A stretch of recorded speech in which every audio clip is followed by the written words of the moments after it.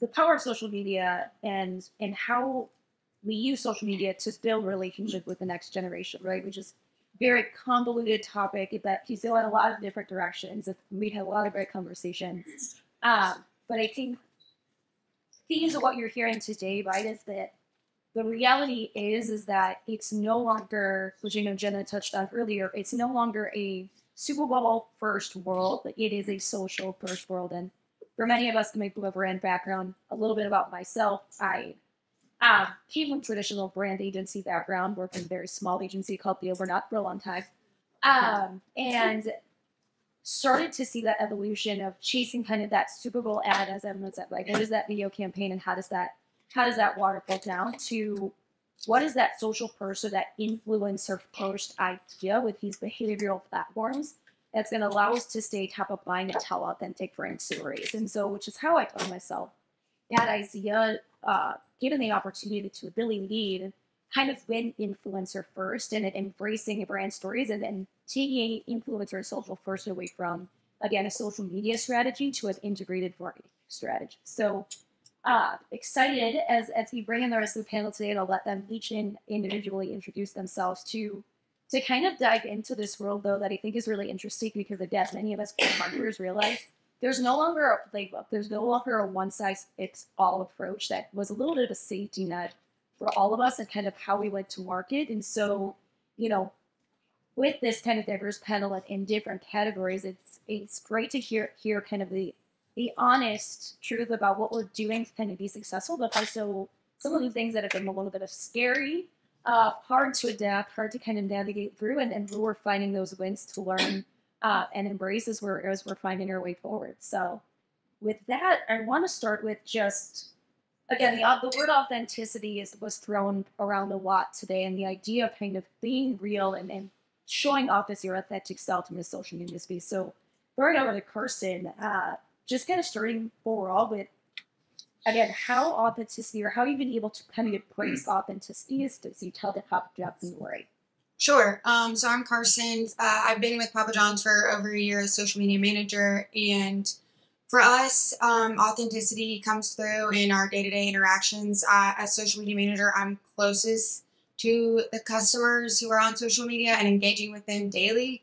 So for us, it's important to be not only self-aware, but also to understand our audience, understand what they're talking about, understand their lingo. And so for me, it's about constantly being on, not constantly being on social, but understanding, what's popular, what's trending. I do a daily trend report.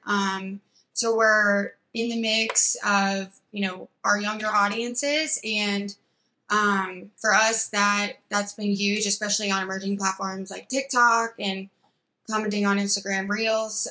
So for us, it's a balance of, you want to promote the product, but you also want to be self-aware. We've seen, even an example I can provide on that is I see a lot of times TikToks where, there's different filters of competing fast food restaurants, or people might not choose Papa John's right away. And instead of shying away from engaging with that type of content, we'll engage and be self-aware and say, like, why didn't, we'll try to be funny and take a more authentic approach. And that actually goes a long way. Another thing we like to do is I handle sending surprise and delight gift packages. So just really honing in on our brand fans, whether that's key opinion leaders and influencers, or just a customer who's an avid fan. And since I've been with the brand for over a year now, we've seen an increase in just the daily interactions we have, and it's consistently the same people. So we're constantly trying to build those brand fans. Yeah, that's great. I know, Rick, did you want to kind of add on to that a little bit too? Is this Delta navigates that social landscape? Yeah, absolutely. So I'm Rick Newkirk. Very nice to meet everybody. I've been at Delta for about 10 years, and I've been in Delta marketing for like 3 years. So I have a background in the business before that. But I want to touch on community a little bit later because I think Carson spoke really nicely about maintaining a good community. But in terms of trends and trend spotting, it can be tough for a brand to wade into trends when it's maybe not relevant for like Delta Airlines to go out and do like a Grimace shake, right? It's probably not going to resonate. It's going to feel pretty inauthentic. So what we've done is we've tried to find the ones that fit more naturally with what we are. And I think to do that, you have to understand really well who you are and what is important to you. So, Delta isn't just a provider of airfare, right? Like we pride ourselves on being welcoming, elevated, and caring. That's the difference that we make for customers. So I have one example. I don't know if we're able to show it, but this is my this is it. This is my meal. I call this girl dinner. Girl dinner. Girl dinner. Girl dinner. Oh, girl dinner. That's beautiful. So if y'all remember a couple of months ago, I guess this was a pretty decent trend on TikTok, and our team was able to figure out this is our in, right? Like air travel can be very stressful for people, and we try to take out as much stress as possible. One of the ways we do that is through our food and beverage offerings, specifically Biscoff cookies. It's like almost a sub-brand of ours at this point. It's not, but being able to show, like when you're on board, these are some of the things that we provide that give you a nice experience that make you want to travel, and doing it with a trend that was popping off at the time. I think it was a really nice way for us to be authentic and while also engage with culture. Absolutely. So, and kind of building on that topic of kind of chasing trends and how you want to make sure you kind of dive in feet first. We also know as brand owners and brand leaders that with that comes risk reward analysis, right? And so we've seen kind of the reward that comes, but also potentially the risks that comes with being able to evaluate, is this right from a brand safety standpoint? Is it telling the right story? Is it going to resonate, or is it going to have kind of that adverse effect? So want to turn it over first person, talk a little bit just about, like, again, risk analysis, you guys look at risk, you evaluate campaigns and the ability to kind of jump in on track. Yeah, so for us, we work closely with our legal team, especially for platforms like TikTok, where there's copyright and trending sounds. So we work very closely with our legal team. And for us, it's a matter of, does this fit our brand and what we stand for? And for Papa John's, that's quality, obviously better ingredients, better pizza. Everybody knows the slogan. But that's our primary focus. We have other core values as well, but in terms of our content, we try to show that quality promise that our pizza should have. So we evaluate it based on that, and then we assess internally if we can accomplish it. We want to make sure that if we are going to execute upon a trend, that it's in a timely manner and that we're not late to the trend, because that comes off as inauthentic. So there's a number of factors that we look at in determining if we're able to enact on a trend. But yeah, we work very closely with legal to make sure there's no issues. So. Great. And obviously then with risk analysis kind of rewarded, and something that we've interviewed to talk about is evaluating ROI, right? And how do you defend, the time investment it takes to search for trends, evaluate trends, and latch on to trends, and what is that reward that you get on the other side? So, over. So I quote I think like most of you guys have a public brand marketing initiative along at the same time. So we might have like a above the line brand campaign that, the ROI is always there, right? And that's media mix model, reimagining, we were talking about real time. I think day in and day out, we're always defending what that ROI is. So chasing trends is always going to result in someone buying a Coca-Cola the next day. But we know we have to do it anyway. So similar to Carson, to work with our legal team and text me day in and day out. As long as we feel like we have social ROI covered, we can kind of evaluate that risk as jumping in on trends. I think for me, sometimes it's like it's risky to be there, but it's riskier not to be. We have that. I work on the hydration brands at Coca-Cola, so we have that vitamin water example up there. Is that better? Yeah. You guys really like staring at me like blankly, and I'm so off topic here. Hi, I'm Jacqueline. I work at Coca-Cola, and I work on the hydration brands and the nutrition brands, and also portfolio plays. So, just to back it up a little, so we have a couple different initiatives going at all times on social. So we have our bright campaigns kind of above the line. ROI there is always measurable. We have our media mix models, we have attribution, we have all that stuff. Where it's harder to defend, and I think all of us encounter this every single day, is what is that ROI on jumping in on trends? So for vitamin water, it's probably the trendiest brand we have on social media.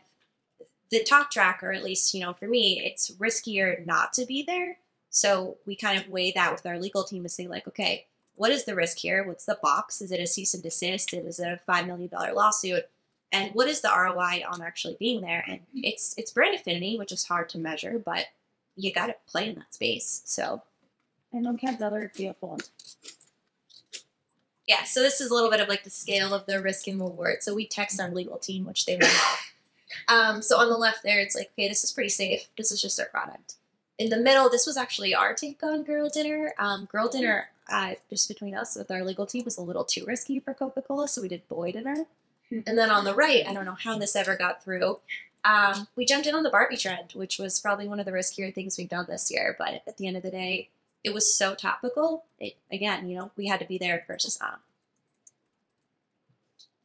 Great. And kind of building again on kind of that ROI and risk reward. We all know, again, not being kind of a tried and true and proven tactic. We're fighting for those dollars in social and the impact of social, making sure that we can stretch those dollars as far as we can. So I'll hand it over to Marissa to kind of elaborate a little bit more on that. Yeah, I think, we were talking in prep for this, and trend chasing, and how does that impact our overarching strategy? And I think all of us were nodding our heads when we said, trends, whether it's from a social platform or content, like that should not be changing your social strategy. Your social strategy needs to remain the same and core to your brand. Yes, each year you may be making some adjustments that are going to reflect how has your demographics changed, how are the platforms now prioritizing certain types of content, or your content bucket slightly adjusting. But when it comes to proving out that value, you've hopefully already done that by selling in where the value is coming from through your strategy and what you're aiming to do and what you're driving through your social channels. At Focus Brands, we're the parent company of 7 food brands: Cinnabon, Annie Ann's, Carvel, Jamba, McAllister's, Schlotzsky's, and Moe's. And so my team handles all of the organic social content, partnerships, collaborations, and influencer work. And so we're doing everything from a low budget, no budget standpoint. And so that's where we get super crafty with stretching any of our dollars that we're spending in creating content to how can we recut, re-leverage. We're working with our creative team, and we're taking any silhouetted images and we're dropping them into unique meme formats. So not everything needs a shoot. We've started what we're now calling content optimization shoots, where yes, that might be a POP shoot for what we're needing to put in our locations, but we are extending it an extra half a day because guess what? That's slightly extra dollars spent on keeping the food stylist there, having the team there. We now just were able to crank out 30 pieces of original content for social for very minimal investment. So really driving that cross collaboration. We are a highly matrix organization, and really making the connections between all of our teams and working hand in hand with our creative department. We also have a outside agency that partners with us to help us with that, our organic content. But that scope doesn't cover everything. So we have to get super scrappy with our internal creative team, making those shoots work the hardest for us, recutting, and really educating the brands on when we are concepting, always thinking through and partnering, educating with our creative teams of thinking through what does that social first lens of a content look like. So yes, you may be shooting your larger ad spot, but what is a slight tweak on how that shows up that now allows us to cut it and leverage it in social so it is authentically social, it's going to perform, and it's not just a lift and shift of an ad that we know isn't going to perform and just say, oh, okay, well, at least we got one piece of content out of that. It has been so much education and partnership with our creative teams to really make sure everybody understands how things are going to look and show up differently on social. And across all of that, we're having everybody become not necessarily social experts. That is our team's job, but having them understand and know they don't need to go as deep as us, but we are all expected to know a little bit of each other's role. Great. Well, transitioning a little bit, right, as we think about we're moving all these dollars to social, but really fully understanding the why. Why social? And it really comes down to the ability to build trust and relationships. Consumers today are asking us to work harder to buy our trust, right? And to continue to keep that trust, continue to keep that loyalty. I joke all the time. I was like, before you can put up a billboard about here's the vacuum you should buy, and everyone buys the vacuum. But yet, with the attention economy we live in and all of the noise, it's so much harder to break through, create that relationship, and maintain that relationship. And so as we think about earning trust online and building those communities that people want to be a part of and continue to be a part of, kind of want to turn it over to the entire panel and talk a little bit about that importance and how you guys are building those communities and leveraging those communities to tell your brand stories. I'll start real quick. So for us, again, knowing minimal budgets, we knew that the role that organic social plays is so incredibly critical to creating those relationships. And our brands have heavily leaned into community engagement and really creating that one-to-one relationship with our fans and followers. It's the lifeblood for some of our brands. We have Carvel Ice Cream that is going into their 90th year. We have one of the smallest social communities across all our brands, but the highest engagement rate. Those fans and followers are core to our brand.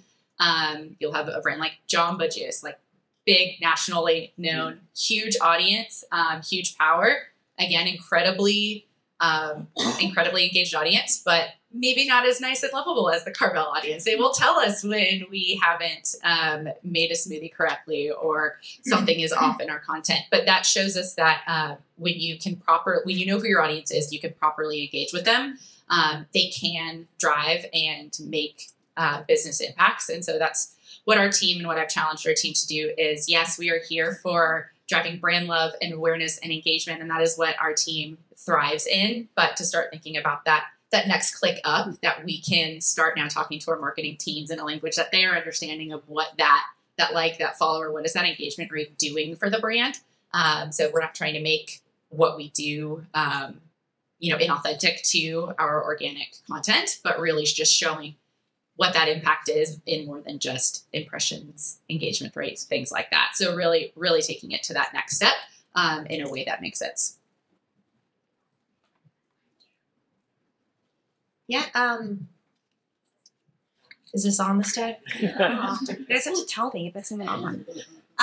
So Coca-Cola, different brands, different strategies, but all important to build community. It just looks different for a brand like Coke trademark versus like a vitamin water.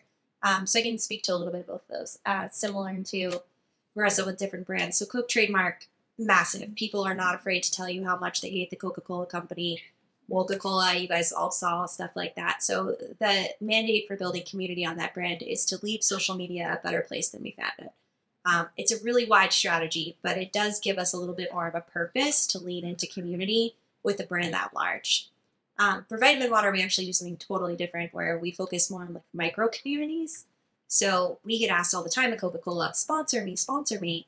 And we are so corporate. We have this response like, we are not sponsoring anyone at this time. And people are like, that's not very cool. So 2 years ago, our social team came back and was like, okay, let's actually do something with this. An example, but it's not that exciting, so we can watch the visual. So we came up with a response like, yes, we will sponsor you. Don't tell anyone. And you will become part of this micro community for vitamin water called the Wet Fam. The Wet Fam still exists. They have a private Discord channel. We engage with them every single day. Our community managers are in there with prompts. They talk about family issues. They talk about products. They talk about pretty much everything.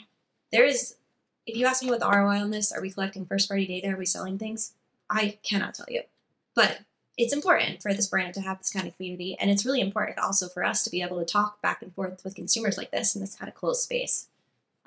So 2 brands, 2 different strategies there, but still always focusing on the community.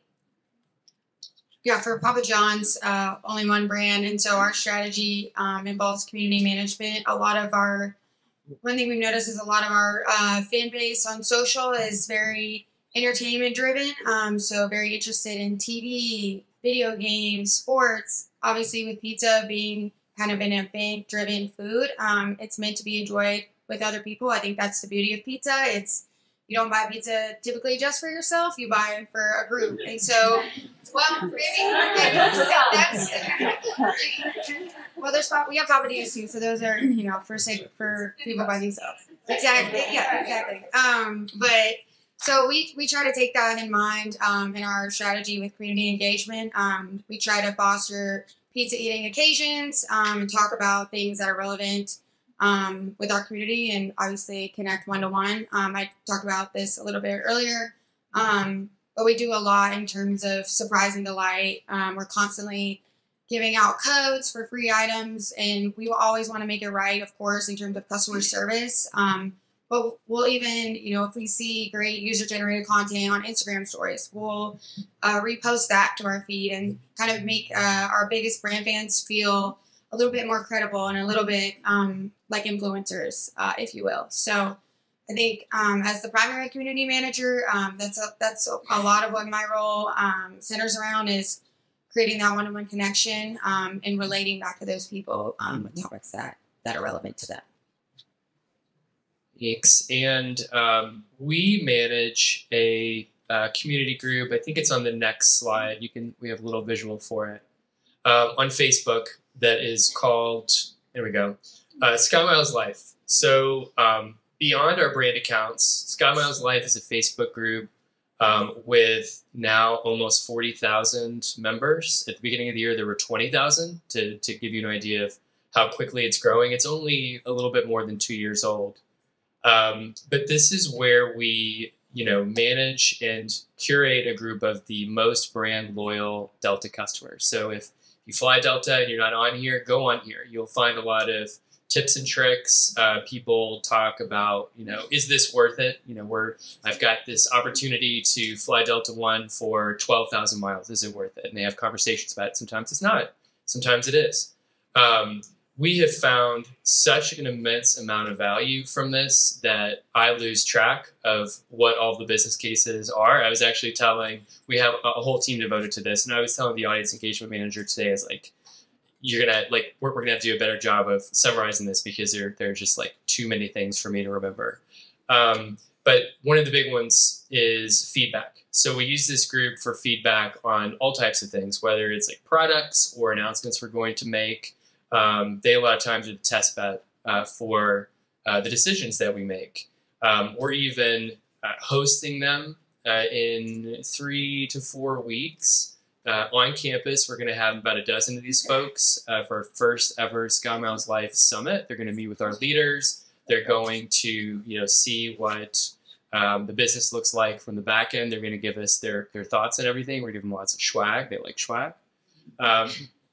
And it's really a value add on both sides. And what happens is, you've got benefit for them, benefit for us. We have a full team of moderators who talk to them all the time. They're considered, basically celebrities in this group, and they become connected in a very real way. This is not surface. I've got an example of a screen cap here from earlier this week where one of our mods reached out to one of the members of the group that she knew, and it says, hi, Joni. I'm Andrea, one of the mods from the Sky Miles Life Facebook group. I'm sure you have a ton of people. I should give you the background on this. She's based in Tel Aviv. Okay.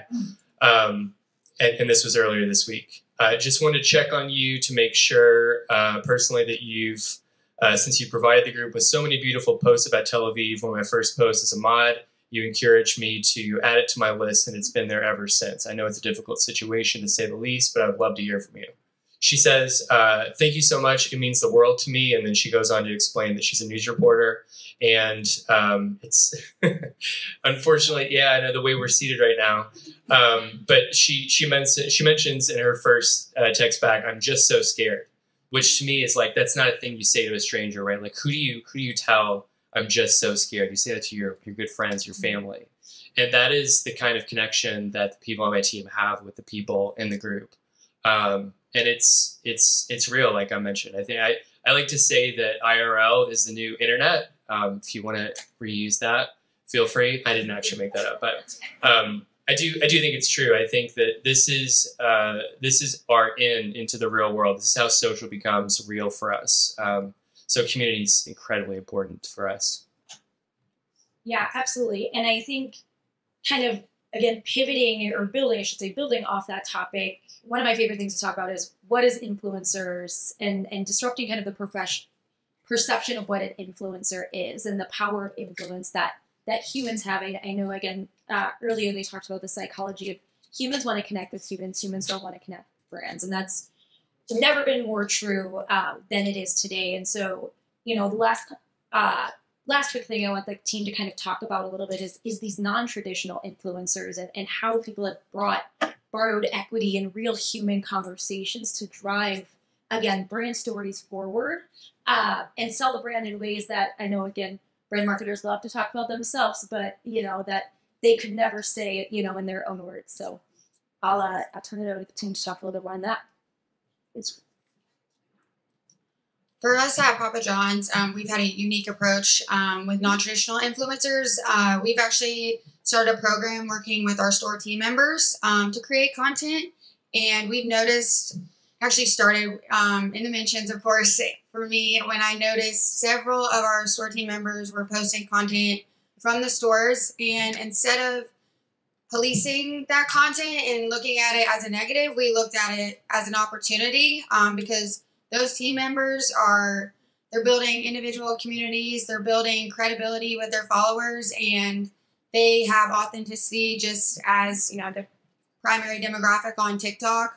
Typically, our store workers or delivery drivers are, Gen Z and younger, and they're in on the trends every day. So we saw that happening, and we saw the positive response. A lot of the pizza makers will spin the dough, and that does really well in terms of just TikTok views and engagements. So we started an always-on ambassador program working with those team members, and we've used them in a variety of campaigns. We work with them on our Doritos Papadilla campaign, where they claim that they came up with the idea for the Papadilla in the stores.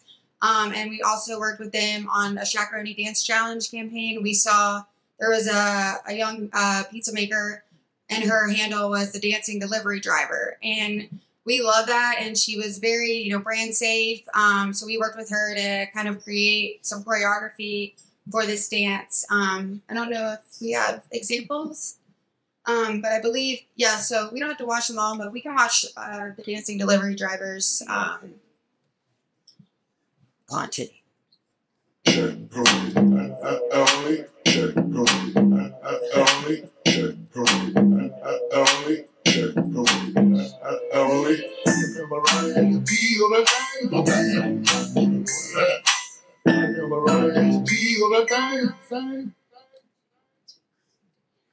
Yeah, so it was cute, and it goes a long way in terms of building that community and the connection with our store team members. And it's great in terms of budget as well. We obviously commission them for this content outside of their hourly rate, and we always check with the store's management to make sure they're in good standing. But it's been a success for us so far, and something we hope to continue to do in the future. I think the next slide, or next in 2 slides, one more. Yes. So, granted, she is a celebrity, but this came about in a way that I think it's a thematic that a lot of our brands and teams have embraced, but shoot your shot. Like, you have nothing to lose. It costs you nothing. So back in 2020, Billie Eilish did an interview with Vanity Fair where she said, she just always thought, she just wanted and saw in her future, I just want to go and work at Jamba Juice. I just want to make smoothies, and talking about and reflecting on her career. And I don't know, this should pop up, but we saw that, and we sent her a custom box of materials. So we did a bedazzled and a personalized Jamba tumbler. We did the hat, we did the apron, and we saw nothing. We did not hear anything. Nothing happened. Obviously, you also know what happened in 2020. But fast forward to, was it 2022? She posted a video that she took of herself back in 2020 when she got the package. And you'll see in the video, she's literally crying. And when she posted it, she talks about how in the craziness of everything we all were dealing with, getting this little box made her be like, just, oh my gosh, and just so emotional. And I think that all boils up to, one, shoot your shot, but two, like, we are all just humans, no matter who you are. And when you connect with somebody one-to-one, you can get something super magical that can happen for your brand. And, and since we've talked with her team, we do not have the money to afford a partnership with her, but something as simple as this. And she just talks about how it just meant so much to her to get something like that from a brand. Just highly encourage you all to think through that same lens. There's one more. So that was brand loyalists. Oh, brand collabs and partnerships. Again, shooting your shot and engaging with communities. As you build, as we build our communities, we're looking for opportunities to partner with other brands that have similar audiences that we see we are aligned in some way, shape, or form. I don't think if anybody told you Cinnabon and Slim Jim has a crossover, you would believe it, but there is. And last year, we just started engaging with them on social, and it led up to us being boyfriend and girlfriend. And the fans went crazy for it. Like, fan accounts were made. We were dubbed Slimabon. And we just had so much fun engaging with each other's audiences and communities. And people would talk about how they were going to Cinnabon when they were core Slim Jim fans, or how they were always thinking about us. Our fans were doing the same with them, which led to a couple, now it's been a month ago, Slim Jim proposed and we got married, and we hosted a wedding on Twitter. Yes, we still call it Twitter. We will not call it X. But we hosted a wedding where it was like a week long of us engaging with our community and saying, where should we go for our honeymoon? Who should, what's going on? We're going on our bachelorette or bachelor parties. Like, where are we going? So like Cinnabon, we went to Nashville. But it was all based on community engagement and working with our teams. And we wanted to keep it super authentic. So yes, it was planned and certain elements were, but we also let the community direct where we took this fun collab. We even went so far as to we worked with the Slim Jim culinary team, and they made a product that combined Cinnabon and Slim Jim. We posted a recipe. And then we also did a bunch of Surprise and Delight kits that were our wedding favors for those who attended our wedding. And surprised and delighted several fans with a box of Slim Jim Cinnabon gift cards. We did custom T-shirts. I don't have a shirt up here. Very tacky shirt. Looks like you'd buy it at a gas station, but it was all part of just the fun and embracing the two brand voices, the brand essences, and again, just finding the unique opportunities and the little moments of magic that you can uncover when you just take a little bit of a double click into where your audiences may lead you.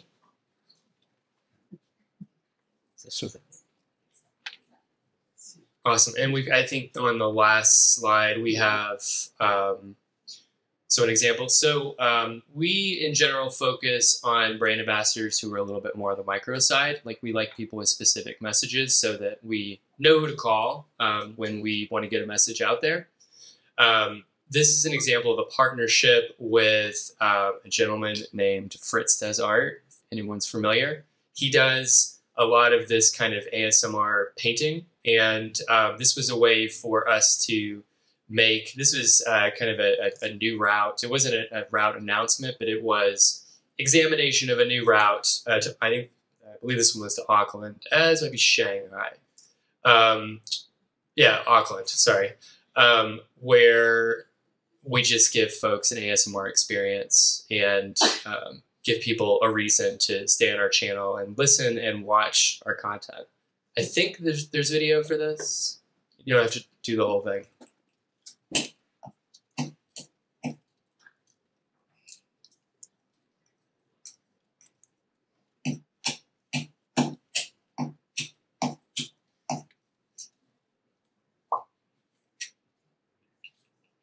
That's good. It goes on from there. It's a little bit longer form. But just an opportunity for if Delta's going to do something ASMR, what would it look like? And I think it came out nicely, actually, and it had some really great engagement and views as well. So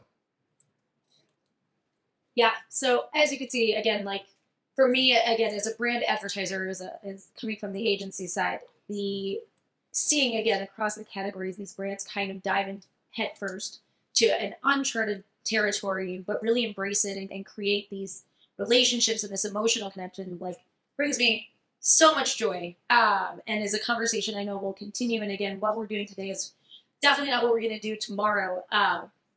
But it's exciting to see how the landscape changes, and we'll continue the conversation as the world evolves. I know we're probably past time, but any burning questions? Marissa, how far are you going to take this Slim Jim and Cinnabon? Are they going to have a baby? Is it twins? Well, basically the food product was the baby, was what happened between the two of us. But that was one thing that was my challenge to my social media manager for Cinnabon, was how long are we going to continue to pull this out? And we agreed that basically the wedding was the culmination of the relationship. Yes, we will still engage. We still see value and want to continue to entertain both communities, because this wasn't just a stunt for us. We wanted to make sure that they felt a part of our community, and we truly made them a part of Cinnabon. And so we will continue to engage, but we were like, okay, this is the peak, and we will start to simmer. We debated, like, do we leave each other at the altar? Like, do we just not do the wedding? Because we were looking for opportunities to say, okay, this is, because the fans were wanting more and more, and we were like, how long are we going to continue to play this track? But yes, this was the culmination of the relationship. Earned media around Billie Eilish. Yes, no, it was. And that's the great part that we have seen. Even you saw it on the Slim Jim one too. We work very closely with our PR team, and they are fantastic advocates for the work that we're doing in the social space. And some of it is what our team will know we're doing and will proactively pitch out. And some of it is reactive. And when we see that it is garnering media attention, we take that and we amplify it, and we see how much more we can get. Is there an extra layer in that extra click? Which, again, as I was talking with before, we don't expect everybody to be experts in all areas, but I do expect my team to understand what does have that media cachet that media are going to be interested in, and make sure that they're working with their PR counterparts to ensure they're aware of all of our work and can amplify it in other channels and make the most of what we're doing. Maybe just from an strategic point of view, and emotional and budget, how do you divide your time among the platforms? Just like big percents, like how much between TikTok and Twitter and Facebook and Instagram? Is there an easy answer to that? I'll hit quickly. I mean, well, for Gen Z, I mean, that's the hard part. Like, TikTok is where we see, obviously, a lot of opportunity with Gen Z, but it is the wild, wild west out of all of the platforms. Like, what will pop off one day is not a magical recipe to lead to future content that will perform. And so it takes a lot of time and effort. And to be honest, coming in, I was very concerned with the amount of time that my team was spending trying to figure out how to break through on TikTok, knowing that we have all of these other platforms that you can't ignore. But they have been able to convince me that the time is worth it. And again, some brands, like, it just, TikTok isn't gonna work for them. We've tried and tried and tried. Some brands aren't moving forward, and it's our job to understand where are our communities and go where they are. Don't try and make a platform happen. You can't make fetch happen. So we're going where the opportunities are. And hopefully that's all reflective of the larger demographic that we know is going to build our business. That's it. Yeah, quick answer to that. So I try to think of it in terms of a customer life cycle. And TikTok to me is way over on the brand marketing side. And then the other platforms are, more and more over on performance marketing. I think in general, the median age on TikTok is about 30. Our average customer is 45, right? Our average Facebook group member is 46 years old. So this is a massive oversimplification, but I think of it as we want to engage customers in their 20s on TikTok, and then we want to share experiences with them on Instagram in their 30s. And then in their 40s, we want them to really join our community, become one of us, share with us on Facebook and in the group. So it's massively oversimplified, but we, in general, spend equal time on all three of those platforms. And Coca-Cola? I knew you were going to call me out there. You know this as well as anyone. It depends by brand. I mean, we work really closely with our end-to-end experience of planning partners. And so I would say you know, from a media perspective, certain brands are going to over-index on Meta, and certain brands, like you're saying, some brands just don't work on TikTok. Like if you look at Coke Trademark's TikTok right now, we have a massive following. We don't do much with it. It doesn't do much for us right now. Maybe we'll crack it. We're also really new to TikTok. Just legally, we couldn't even get on the platform until 2022, which is so late. So it depends by brand. I guess what I would say. So then, what about Snap? Snap is such a huge debate for us right now. From a media perspective, we still spend massive amounts of money with Snap, but you're really not seeing the engagement that you used to see. I would say same with X.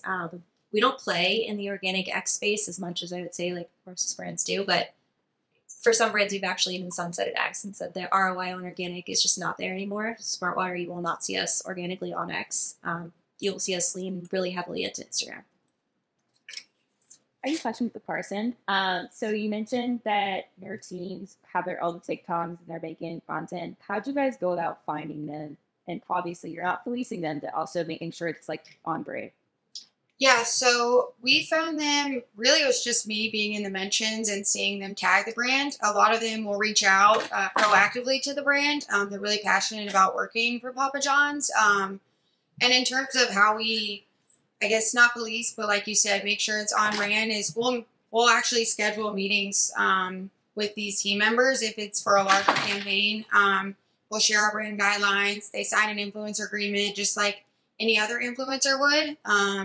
And we, like I said, we check with their store's management. So the first thing we'll do before we even reach out to them is reach out to the franchisee, or if it's corporate store, the store operator, and we make sure that are they a good employee or a good team member besides what they're doing on, are you aware that they have this social platform and are they in good standing with you guys? And if the answer is yes and they approve, then we move forward in contacting the team member. We also work with legal very closely on this as well, just to make sure we don't have any issues. We have to brief them on music rights and, different things they can say and what they can't say. In the past, we've seen issues where they'll call competitors, and that's not something we want to do if they're a representative of us. So it's a long process, but I think it's like I said, it's done a lot in terms of just connecting the store team members with the national brand. And because if you think about it, those are the people that whenever you order pizza and you go in to pick it up, those are the people you're seeing. That's the closest to the product. They know how to make the product for anybody else. So we're really happy with how it's turned out. And I think, what we've really seen is since we started doing that, a lot more team members have caught on to this, and they want to create positive content for the brand. They see it's being rewarded, so they want to make positive content as well. Rick, I have a question for you. Typically in comment sections, like that's a very obvious and open place to build community. You probably see more customer complaints in a day than some brands see in a lifetime. How do you manage building a community and also enabling customer service in such a public forum? And also, to add on to that, so recently with all this changes. I was going to call you out on that when you were like, we have people coming into the office, and I was like, to talk about the loyalty program. Okay. Let me address that question that literally everyone in this room has. No, I know.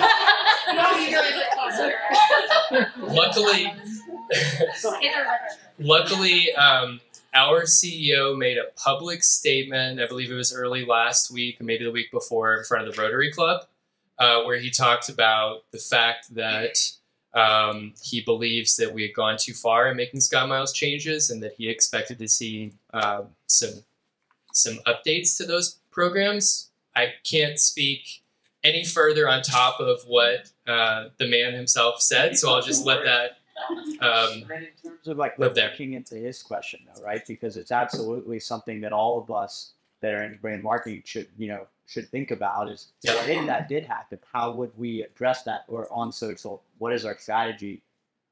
Yeah, no, it's a great question. We have a lot of internal debates about comments. I mean, we have, obviously a team devoted to making comments and responding to comments. When you have a lot of negativity, does that mean that you stop posting? Because if you post something, no matter what it is, you're going to get a lot of blowback? Or do you stand up for what you believe and continue to get your message out there? And I think where we've landed today is when we have a message we feel really strongly about, go out there. If people are going to go in the comments and get nasty, let them go in the comments and get nasty. It's their right. But I think as a channel that has a message to put out there on behalf of the brand and on behalf of ourselves, it's our responsibility to continue to post, leading with values first. I think our team does a fantastic job of, when we do get really unnecessary, sometimes derogatory or bigoted comments, we respond with values-led messages that we've talked about for weeks. You'll see if you go back on some of our Instagram posts about Pride Week, where we have some really unfortunate responses to that. And I think my team's response to those comments speak for themselves and are beautiful in terms of a comment saying, just fly planes. Our response is, we don't just fly planes. We connect people, and this is one of the ways that we connect people. So I think your beliefs are really important to that. You have to know what your beliefs are, and if they're important to you, then you stand up for them and you continue to put your message out there regardless of what the commenters might say. I think that's your last question. Thank you all so much.